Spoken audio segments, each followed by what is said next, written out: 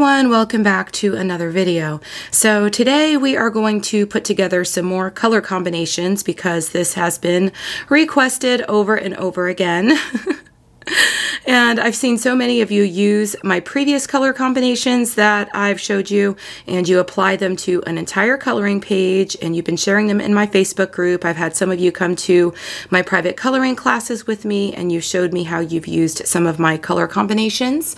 So I wanted to go ahead and do another one of these, and I took a look at the last one I did. This one's going to be for Prismacolor, and I took a look at the last video to make sure none of them are overlapping, and I noticed in the last one, let me go ahead and show you the last one, but this was the last one in the color combinations that I shared with you, and this sheet is actually available in my Etsy store. I will have the link down below so that you could grab this color combination chart so that you can swatch out all your own colors or follow along with the video, or even use it to put together some of your own color combinations. So I noticed in this one I have a lot of oranges and reds and variations of that sort, and just a couple purples, but this purple is pretty pinky purple, and quite a few greens. So I'm going to try to change it up a little bit in this video. I've got a couple that are muted. I've got more blues because I only shared 2 blues in this one. And so I've got some things that are a little bit different, and then I believe I have one that is some browns and 2 different variations that look really, really pretty together, and I'm going to show you how to really make browns pop and just put a little bit of a different twist on it. If you check the description box down below, I always have links down there for my email list as well as my Facebook group. I would love to have you come join us in my Facebook group. It is a huge group. We are almost at 6,000 members, and everybody is so supportive and wonderful. So come and join us. I also have a link down there for my Etsy store, and I'm also now teaching private coloring classes. If you would like to take some classes, I would love to meet you. So let's go ahead and get into this video and start swatching out some of these gorgeous color combinations that I put together. Let's go ahead and start out with some greens. I've got 3 colors here, and I'm going to show you how beautiful these come together. These actually came up in a private class that I was doing when we were trying to plan out a coloring page, and I thought they were so beautiful together, so I wanted to be able to share them with everyone. So we've got peacock green as our first color, and I'm just going to pull this down a little bit and lift up just a bit so that I could come into my transition area. And then I've got true green, and I'm going to pull this one down here. And then I've got my last color. This one is eggshell, and look how this just makes this pop. It is so pretty. I love eggshell for so many different combinations. I put it with blues and greens, and you could put it with your red-orange combinations. Now I'm just coming back in the opposite direction. I don't think I pulled this one down far enough, so I'm just pulling this one down a little bit more into our true green. And let's get another layer down here so you could really see how pretty these look together and how they really, these 2 colors, they've just got such a difference in value. And then these 2 colors here, they are so contrasting from one another that it just really makes it pop, and it just comes together so beautifully. Now, I know someone mentioned in one of my last videos that I wasn't, you know, laying all the color down and burnishing them all together, and that's really just for the sake of the video and the amount of time that if I were to do that on every single one of them, it would make the video go on rather long. So to avoid that, I'm just going to lay down a few layers and show you how the colors come together. And when you put them on your swatch sheet, or if you follow along with this video, you can make sure that you blend them all together so you could really see how they look together. But we've got peacock green, true green, and then we've got eggshell. And look how pretty those are. And I love to share green color combinations because they are so wonderful for leaves. And so let's go ahead and move on to the next one. I'm going to do another green color combination for you that is absolutely beautiful. I know that a lot of us are coloring in Joanna's books or some other books that have leaves and flowers, so I like to share a lot of colors that are going to look good when we are coloring leaves or flowers. So this first color is Prussian green, and then I am going to come in with apple green, and this is just really going to make it pop. Look how pretty that is. Apple green is one of my favorite colors. Y'all have to let me know in the comments what your favorite colors are in the Prismacolor set. Now, I am using the 150 set. Some of you may only have like a smaller set, but the 150 set is actually on a really good deal as of right now. I think it's only like $75, so it's probably not really the time to go out and buying budget sets if you don't already have Prismacolors, because right now you can get them on Amazon for so cheap, and I will make sure that I link that down in the description box below. So this was, that last color that I used was the sage green, or pale sage. I think it's called pale sage. Mine is so teeny tiny that you can't see it anymore. Let's come back and just lay down another layer so you could really see how these colors look together. Again, like I said, I'm not going to lay down too many layers just to save the length of the video. And I want y'all to be able to follow along and grab all these color combinations and put them all on your own sheet. And again, this sheet is available in my Etsy store, and I will have that linked down below. Now this is Prussian green. I'm trying to make sure I spell it right. And I don't know, it really doesn't matter if I don't, I guess. You all know which color it is. So apple green, and I've got pale sage. And look how pretty those are together. They just really complement one another so nicely. So those are our greens. And let me see, what do I want to move on to now? I think I'm going to go ahead and move on to my blues now. So let's go ahead and put together some blues. I've got some really pretty ones. Oh my goodness, and my leads on my pencils are so not sharp. But that's okay, I'm just putting colors together for y'all. So I've got violet blue for this next one. And like I showed you in my last video, it's okay to go harder at the top, and then as you're coming into the transition area, you will just lift up just a little bit and then start here at the top of the transition and then pull that color down and again lift up just a little bit. This one is Blue Lake, and then I'm going to come in with my lightest color, which is absolutely beautiful. Y'all know how much I love, this is cloud blue, but y'all know how much I love the light Prismacolor colors. All the light blues in the Prismacolor set, they are just so beautiful because they're so hard to get in other sets. So I'm coming back here with my violet blue, this is actually. And I'm going to pull it down just a little bit more and go in the opposite direction to fill a little bit of that white of the paper. And then I've got Blue Lake, and I'm going to pull this down into my, what was that, cloud blue? Yep, cloud blue. And then I'm going to come in here at the transition, use a little bit harder pressure to get a really nice blend, and pull that one down into its own space. But look how pretty those are together. So I've got violet blue, and then the next one is Blue Lake, and then the last one was cloud blue. I know a lot of you sometimes ask me what I use to fill out my swatch charts.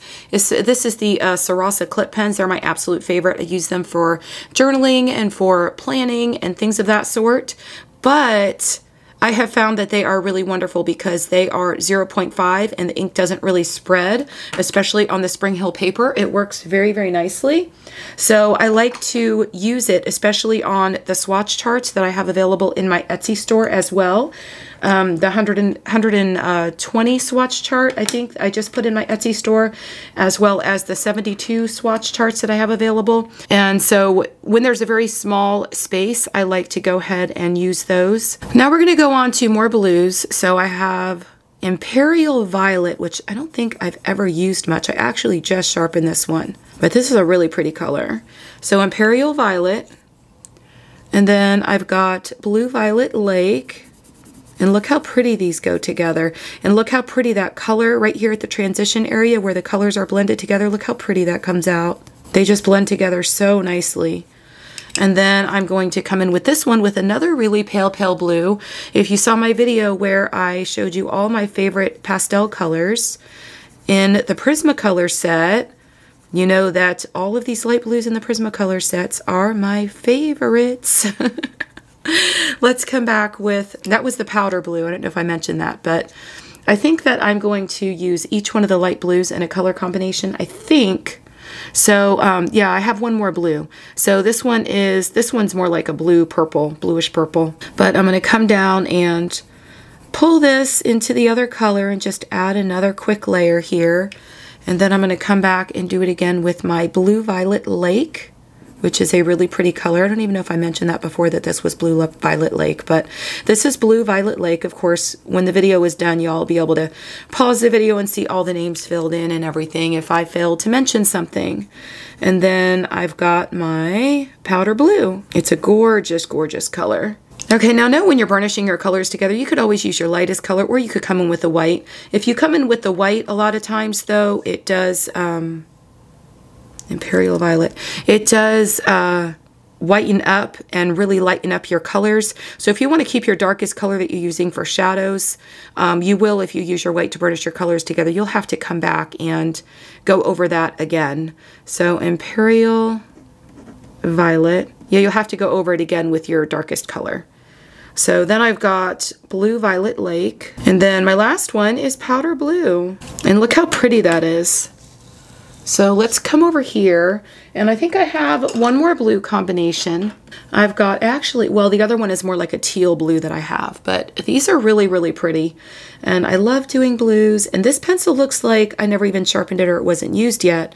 So I don't use this color too often, but here is China Blue. Gosh, I really should have sharpened it, right? I'm always telling y'all, make sure your pencils are nice and sharp, and I'm over here doing this. Let me sharpen my pencil. Okay, so now they're all beautiful and nice and sharp. Okay, so now I have the blue slate, and I'm gonna come in here at the transition and pull this color down. Look how pretty these are together. I think they match my nails. And then I have my absolute favorite out of the light blues because it's just so bright and poppy. I've got the Sky Blue Light. I love, love, love this color. And look, see, these Prismacolors are so soft. I had it nice and sharp and it just broke off just a little bit. Okay, so let's come back in with our China Blue. This color is gorgeous. I don't know why I never use this. So we've got China Blue. We're gonna pull that down into this mid-tone here. And then we're going to come back with the mid-tone, and we're going to put another layer down here. And then we are going to come back again with our Sky Blue Light. Look how pretty. Now, if I really came in and I really darkened those up, oh my gosh, this China Blue, that would be so bold and beautiful. So China Blue, Blue Slate, and then the last one is Sky Blue Light. And I think that might be, no, we have one more blue. One more. I think they have a little bit of teal or something in them. Let me see here. Okay, so yeah, we've got Peacock Blue, which is a little bit different. So we're going to start this one. This one has a little bit of green in it. So yeah, these are more on the teal side. So we've got our Peacock Blue, and then we are going to put Electric Blue with this. Look how pretty. Oh, I love this one. Look how pretty that is. This is another one we put together in one of my classes. This is also the Sky Blue Light, because I'm going to show you how you could take any of the teal colors, or the colors that have, you know, are more of a teal tone.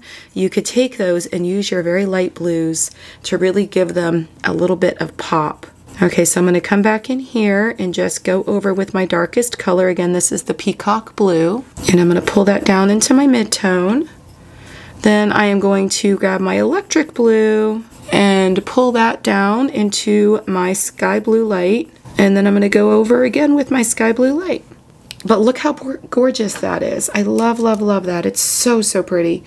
Okay, so Peacock Blue. And then I have Electric Blue. And then the last one is Sky Blue Light. And I think that is all the blue combinations that I have. Let's go ahead and move to a purple combination. This one is really, really pretty. Okay, so I have violet. So this is just the regular violet. Up here I used violet blue. So, oh, and I used the Imperial Violet. So this is just the regular, just violet. And so let's go ahead and lay that down here. Really, really pretty color. And then with that, I am going to put the lilac. And so I'm going to lay that down there and put it into the transition and pull it down into where I'm going to lay my highlight. Look at the contrast between these two and how they come together so beautifully. And this one has a little bit of pink in it, and so it's kind of like a pinky purple. And then so I'm going to take that and I'm going to add the Deco Pink in here, and look how gorgeous that is. That is so pretty. So let's just come back now and lay another layer so we could really see the color in this. And then I'm going to come back with my lilac and I'm going to lay another layer of that down. Of course, I'm going to go a little lower where I come into the transition area. And then I'm going to come in with my Deco Pink. Look how pretty that is. Okay, so let's go ahead and write those in. So we had violet and then lilac and then my favorite, or one of my favorites, Deco Pink. Okay, so let's go ahead and go on to another one. Now we're going to move into one that has a little bit of red in it. So we're going to start with Permanent Red, which is a reddish orangish color. And it's really, really pretty. So we're going to lay some Permanent Red down here. And then I am going to add to that the pink. And look how pretty that is. The contrast is just beautiful. And then the last one is going to be Deco Peach. So I'm changing it up a little bit. But this Deco Peach does still have a lot of pink in it. It looks, I don't know, it looks pink to me, but it is peach at the same time. It's a very different color. It's very, very pretty. But look how those look when they just come together. So we've got our Permanent Red, and I'm just going to lay this other layer down here as I come into the pink. And then I am going to lay the pink down. And if I didn't mention, this is the Spring Hill paper. I always have a link down in the description box for this paper, but this paper does have quite a bit of two. So if I wanted to come in here and start filling all of these in and burnishing them out, I would be here for a little while trying to film this video. So Permanent Red, but this paper is absolutely wonderful for your coloring pages if you're printing out your PDFs or even copying out of a coloring book. It is wonderful paper.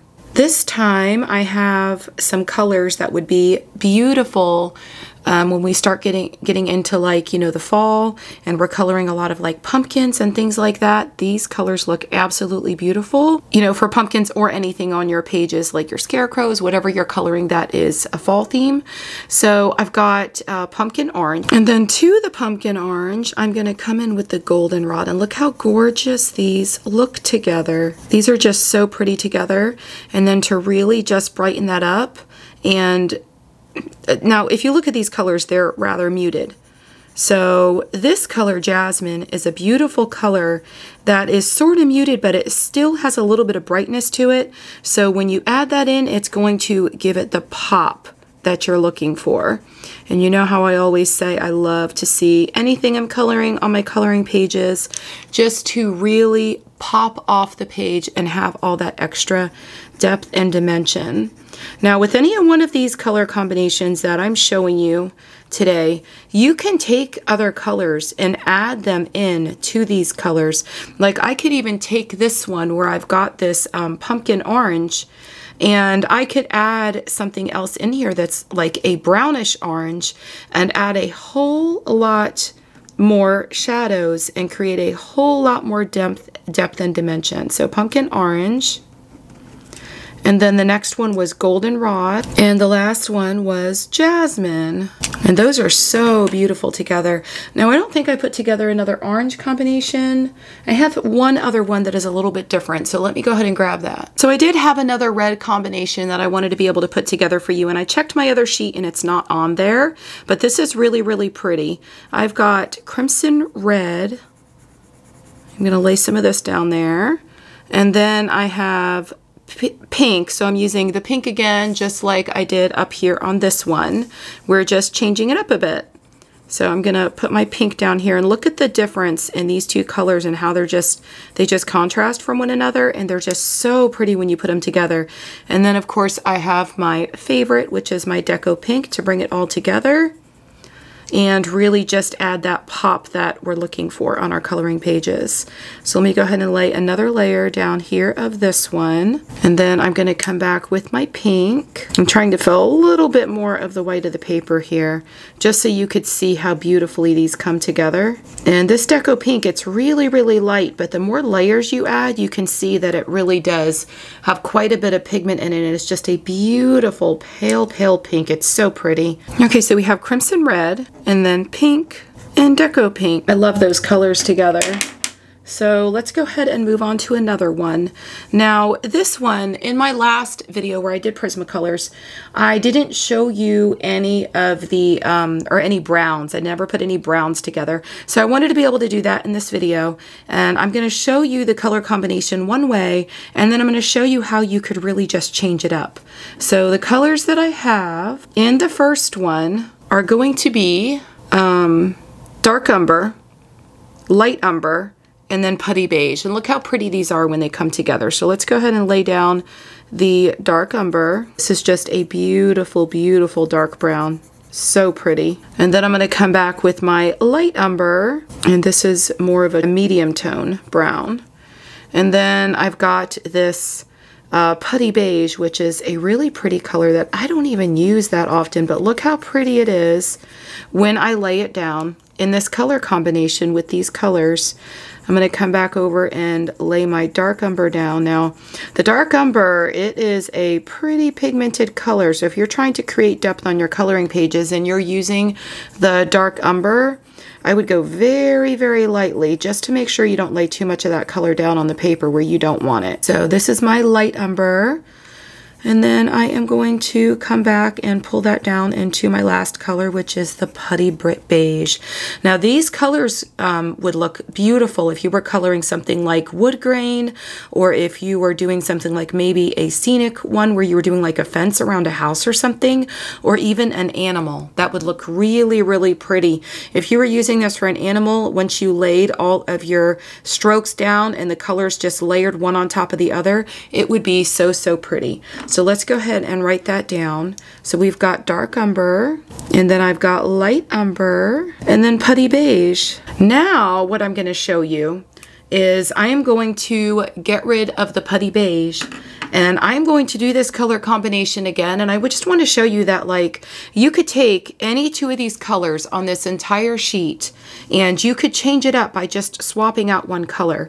So in this case, I am going to do the dark umber again, and I'm going to pull it down here into the center. Then I'm going to come in with my light umber again and pull it down into the highlight area as I lift up on the pressure of the paper, or the pressure of my pencil.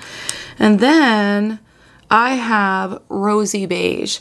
Now look what a twist this just adds on to this color combination. Look how pretty that is. I absolutely love that. But look how they just, like, when I put them together, I was like, oh, I don't know. And then, I don't know, I'm going to try to use them on an object in a coloring page and see how they come together. If you want to see me do a video where I bring my color combinations to a coloring page and show you how they look together, you need to let me know in the comments below, and I would be glad to do that. But look how this just changed it up, and you could see the two of these right next to one another. And that was my point why I wanted to put them one right next to another, because I wanted you to be able to see what they look like when you just change out one thing. But I have a video I still need to edit that is supposed to be going up on Friday, which right now it's Thursday, so it's tomorrow for me. And I've got so many classes tomorrow that I was not going to be able to edit or do anything else. So I was filming this video and trying to get another one in that sort of coordinated or went right along with that other video. But in that video, and I'll link it in the upper right hand corner, in that video I actually show you how I came up with a color combination and how to put the colors together. Okay, so we got light umber. Let me just concentrate for 1 second. And then we've got rosy beige. Okay, so in that video, I showed you how to put your colors together, how to choose your colors so that they come together beautifully. And then I brought it over to a coloring book and showed you exactly how to use them in a coloring book. So that video I will link in the upper right-hand corner, and because that one should be up before this one is. So let's go ahead and see what else we can come up with. Okay, so here's another beautiful combination that we put together in one of my classes for a coloring page. I just thought it was so beautiful that I wanted to make sure I showed it to all of you. This one is beige sienna. Look how pretty these colors are. And then this is peach beige. But this goes together just so pretty And I'm going to lay down another layer of these colors so y'all can see them and how they just come together so beautifully. And they're all very muted colors, but once they come together, they just look so pretty together. And then I've got the beige peach, but look how pretty that is. Okay, so sandbar brown, and then beige sienna, and then the last one is peach beige. But look how pretty those go together. I really, really love those. Okay, so let's see what we can come up with next for another one here. So now I want to show you a twist on the peach beige and another combination you can put together for that one. Now this is going to be a more muted color combination, again, just like this one was. But we've got chestnut as our darkest color, and so I'm just going to lay some of this down here. And I'm trying to share colors with y'all that I've not shared before, or combinations that I've not shared before. And then I've got clay rose, which is a gorgeous color, again, more muted. And then I'm going to use my peach beige, and look how pretty that is. And they all just come together so beautifully. So let me go ahead and just lay another layer of this one down and pull it into the other color. And then I've got my clay rose and then my peach beige. But look how gorgeous that is. Let's go ahead and write in the names of the colors. So we had chestnut and clay rose, and then we had peach beige. Since I only shared one orange color combination, I'm going to do another one. So I've got mineral orange, and I'm going to lay some of that down here. And this one is pretty close to the pumpkin orange that we used previously, but it's a little bit lighter.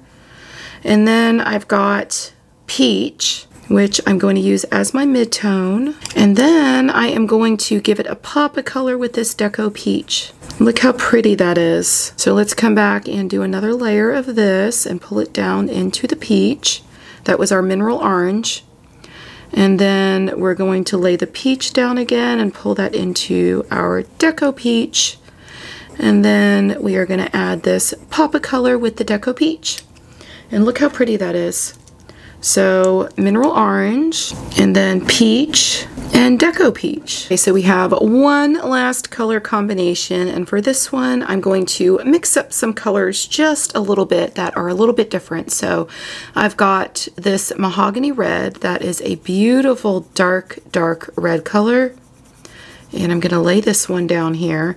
And these colors I think are very different than these red color combinations are very different than the red color combinations that I shared with you previously, because I'm going to come in here and I'm going to use Nectar for my midtone.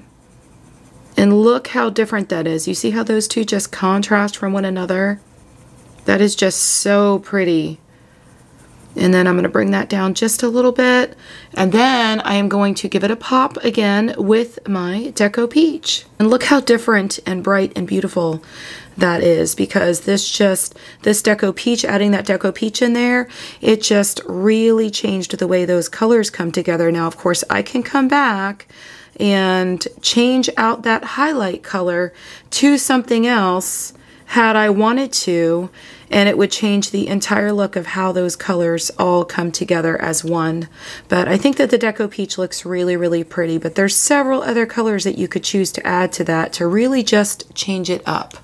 So let's go ahead and add those names in there.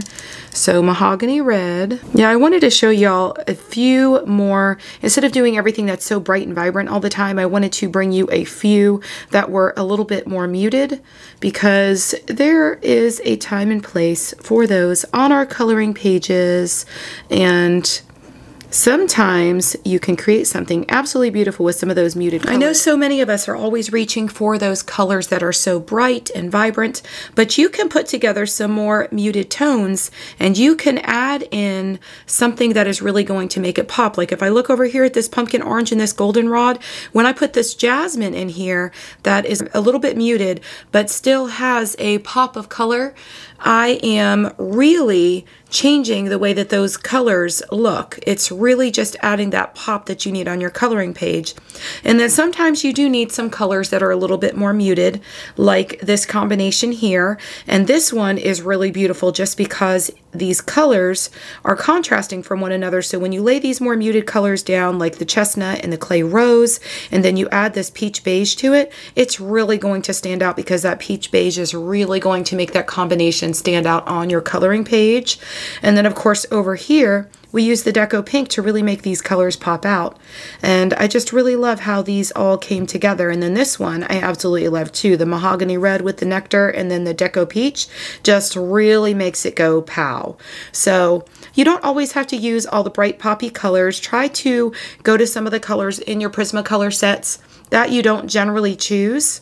I think that our eye just automatically draws us to the colors that really pop and are just bright and vibrant, and I do the same thing. I look at my Prismacolor set and I'm just drawn to the colors that are so bright and just pop off, kind of like, you know, this color combination up here, the Permanent Red, the Pink, and the Deco Peach. And that's why I love all my highlight colors. But sometimes you need to just go to some of the other colors in your Prisma set and really experiment with them, because that is how you become more familiar with your colors. So I hope you all enjoyed this video. If you want to grab this sheet, this is available in my Etsy store. I'll have a link down below so that you can go grab that. It's actually a bestseller in my Etsy store, so I'm so excited about that. Thank you all for all of you that have supported me and purchased this already or purchased anything in my Etsy store, because I really appreciate you. It really helps out my channel a whole lot. So I will see you all in the next video. Happy coloring. Bye.